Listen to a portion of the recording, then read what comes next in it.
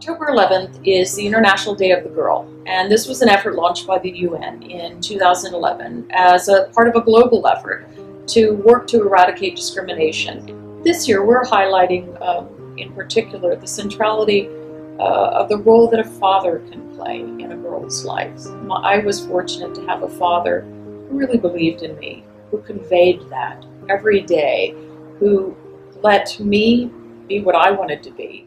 That's what we're highlighting this year. We're looking at how strong fathers build strong daughters.